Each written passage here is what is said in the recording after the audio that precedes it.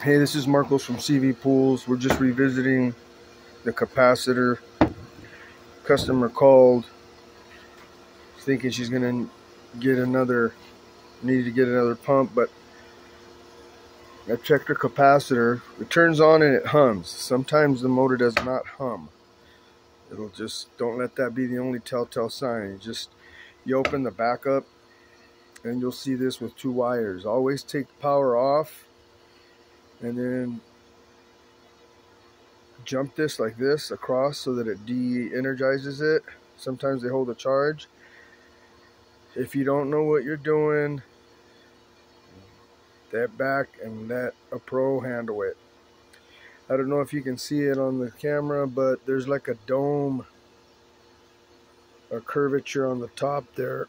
That's another telltale sign. The capacitor looks good. I put an X on it because when I measured it, it's at 0. So this is a 30. I marked it at 30 because the label's coming off. But this part's flat. On this one, it's not. See how there's a curve? If you look at the edge, I guess you could see the curve more. Right around here, this part. Anyway, point being is that sometimes you just need to change out your capacitor. Some motors have 2 capacitors.